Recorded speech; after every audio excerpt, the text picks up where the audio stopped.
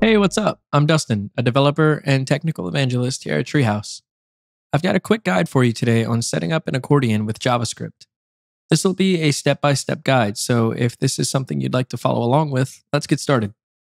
So first things first, I'll set up a new project folder on my desktop and I'll drag it to my text editor.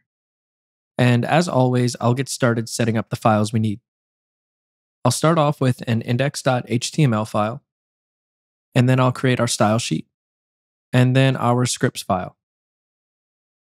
Once that's done, I'll hop into our index.html and set it up with some boilerplate code, and then change our title.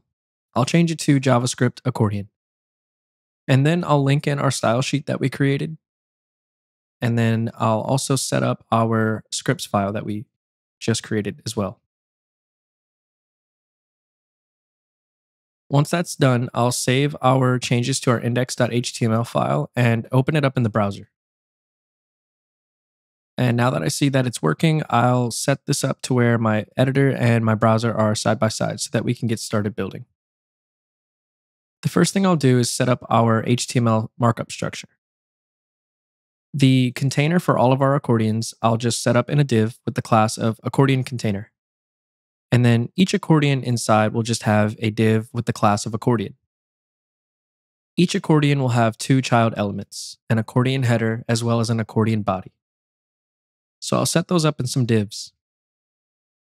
Inside of our accordion header, we'll have an h2 and we'll just call this accordion title. And then we'll set up a button. And for now, I'll just have a plus sign in here. For our accordion body, this can hold any of the content that we want our accordion to have. But for this example, I'll just put a paragraph tag with some text. I'll hit save and now you can see the accordion in the browser. But it doesn't look that great, so let's add some styles. I'm going to keep the styles for this very basic, and I encourage you to make this your own and style this up just how you'd like. So I'll add some styles to reset our browser's default style sheet, and then I'll get started with an accordion container rule. I'll add some padding in here, and this is just so that it looks okay in the browser for right now. The first thing that we can do is target our accordion header and our accordion body. And we'll give each of them some padding of 1 rem. Next, I will set up a rule for our accordion header. And what I want to do is I want the title to be on the left and the button to be on the right. So this is a perfect use case for Flexbox. I'll set it up with a display of flex and we'll justify the content space between. And we'll align the items center.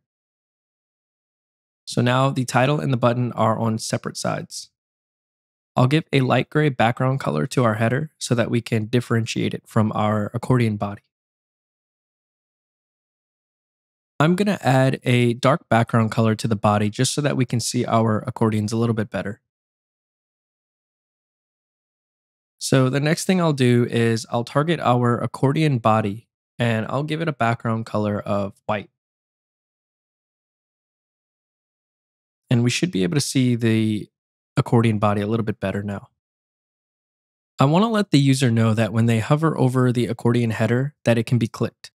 So we'll add a hover effect for this. And I'll give it a transition with a background color of 0.3 seconds. And then accordion header hover, we'll give it a darker gray background color. So now if we hit save, we should see a darker color for the header when we hover over it. And one more little feature is I'd like to add in a cursor of pointer just so that it's obvious.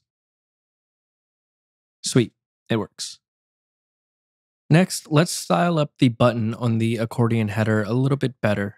I want to remove the background and border. So we'll target accordion header button. We'll set the background color to transparent. We'll set the border to none and we'll up the font size to 1.5 rem. Now that looks a little bit better. I'll give our browser just a little bit more space so that we can see the accordion just a little better. Now by default, the accordion's content will be hidden. So in the accordion body, we'll set the display to none So I think that is about it as far as how I'd like to style these. So what I'll do is I'll copy the instance of our accordion and just replicate it. So now we have more than one accordion on the page. And what we want to do is we want to give a class of active to the accordion itself. And that class will be toggled on and off with JavaScript. But when our accordion has a class of active, we want to target the accordion body. So we'll write a rule for accordion with the active class and the accordion body, and we'll give it a display of block, which will override the display of none that we set up in the original accordion body rule. So we can test this by giving a class of active to one of the accordions, and you'll notice that we can now see the accordion's content. So let's remove that class from the markup because we'll do this with the JavaScript. So in our JavaScript file, let's first get every instance of our accordions. We'll put this in a variable. So const accordions equals document.querySelectorAll, and we'll use the class of accordion. And what we'll do is we'll run a for each loop on this variable. So we'll write accordions.forEach, and we'll set up a variable for accordion. And in here, we'll basically want to toggle the class of active on each accordion. So we'll do accordion.classlist.toggle active. But we want to do this when we click on an accordion. So we'll run this inside of an event listener. So we can use our accordion variable and write accordion.addEventListener, click. And inside of the function, we'll write accordion.classlist.toggle active. And if we hit save, we should be able to click on each accordion and see the accordion's body. Sweet, it works.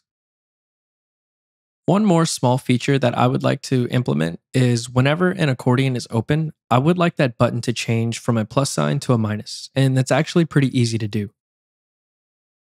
So if we hop back into our JavaScript, we can set up a variable for the accordion's button.